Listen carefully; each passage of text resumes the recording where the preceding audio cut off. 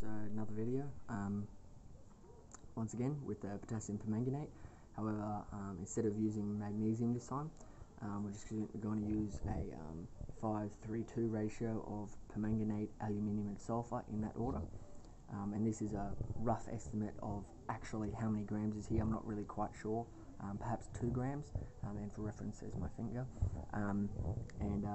Yeah, I wouldn't recommend doing this at home because it's extremely bright unless you've got eye protection, and it produces quite a lot of heat.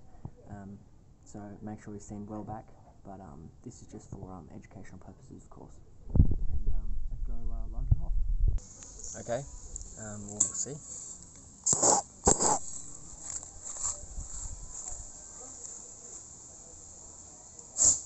Jeez, flaming hell.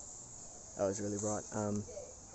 Very bright, a lot brighter than magnesium or magnesium, but not quite as full of its defloration velocity is definitely down a touch.